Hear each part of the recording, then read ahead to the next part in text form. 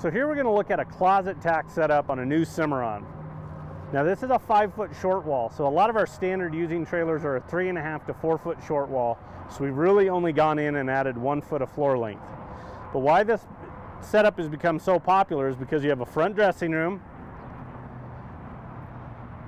and it actually is separate from the actual closet tack itself. So if you're wanting to stay in this, you're wanting to change at a show, you're not going to get, you know, this front dressing room as dirty, and then you're separate from your actual tack itself. So in this setup here, we've got a boot box, we've got some hooks on the partition wall with some carpet, and this is an L-shape tack room here. So on the angled part, we've actually gone in and put you a shelf with a clothes rod. Again, just nice to just keep everything nice and separate between the actual tack room and then this front dressing room. To where here at the actual closet tack, on this one here, this is a 3-horse we're looking at.